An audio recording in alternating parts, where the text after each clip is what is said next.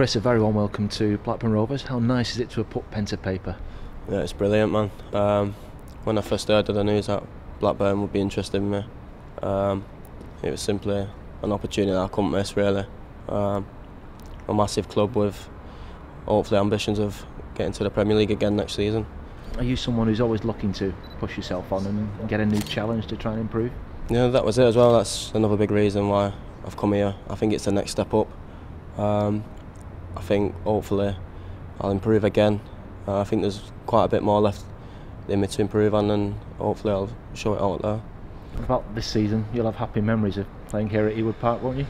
Yeah, obviously I don't know if you want reminding of the FA Cup, but obviously back then it was a great night, and a night that will live long with me. And then we played well in the league as well, so hopefully playing in a Blackburn Rovers shirt will create many more good memories.